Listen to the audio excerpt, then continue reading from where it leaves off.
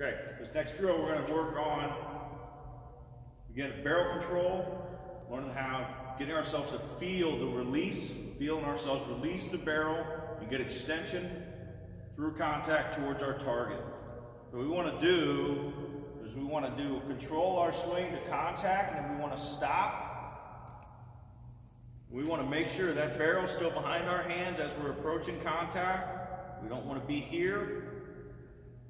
Barrel still behind the hand, and we're going to release the barrel through the ball to that target, where we're going to get the end of that bat to point where I want that ball to go. If you notice, when I finish my swing, I'm not rolling my shoulders over. Try to keep that back shoulder and that back hip underneath that front shoulder as you finish through the ball. Right? Notice I'm finishing high. That's another way to tell if you're getting underneath that front shoulder. My hands are finishing up high. If I finish down low, I came across the top of my front shoulder, I didn't stay underneath.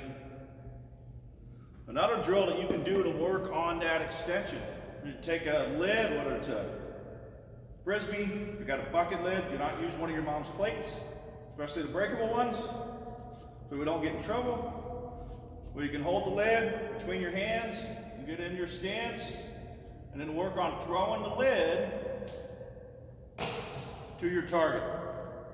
Same thing, back side underneath the front side, and see how my hands were pointed right where I threw it.